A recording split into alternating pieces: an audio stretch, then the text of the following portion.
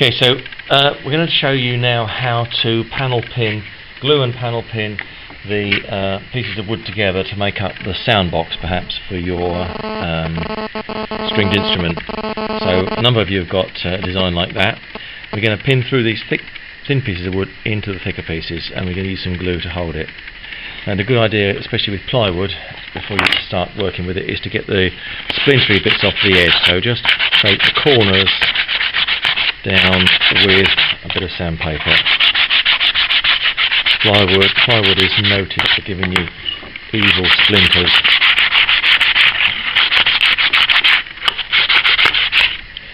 Right, now then, because it's always difficult to get panel pins in straight and without them bending, what you're going to do is to drill a pilot hole. So take a panel pin and cut the head of it off with a pair of side cutting or combination pliers. Put the head in there, point it down at the table, because sometimes the head pings off. So you've got a piece like that, flat at one end with a point on the other end. So take a cordless drill and put the bit you just cut off in the chuck so that the point is sticking out like that. Then you can drill through your end of your piece of plywood. I'm going to put one panel pin in each one. That should be enough. Notice I'm doing it over the open jaws of the vise so I don't make holes in the bench.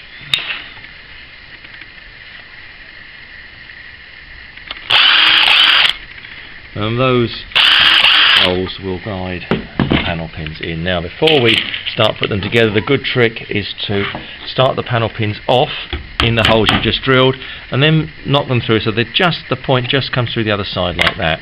You'll see why we're doing that later on. Now, a bit of housekeeping. While you're using panel pins, take to unhook the whole box, the whole blue box, and bring it to the desk. Do not take a handful of panel pins out the box and put them on the desk in front of you, because that's the way we lose them. Right, now what we've got to do is to put some glue on the end of this here and nail them together. So put that in the vise, that way round, take some PVA glue and squirt a bit on there. Look at the quantity that I'm using.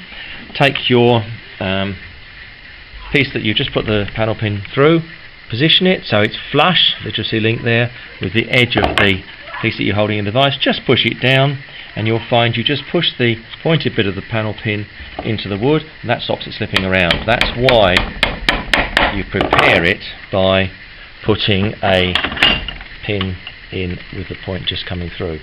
Right, put the other piece in the vise and do the other end. So you end up with a rather wide flat bottom U-shaped piece.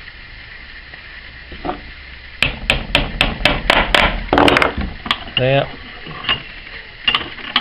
If you've glued one side on, pinned it on, you've basically got a wide flat bottom U shape. You put that in the vise and you're going to glue the other piece across the top.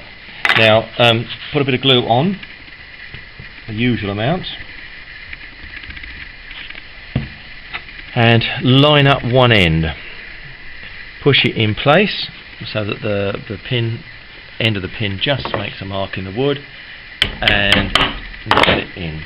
Now on the other end, this one's okay, but you might find you've got to actually sort of push it to make sure it lines up flush. It must line up flush, otherwise it won't be square.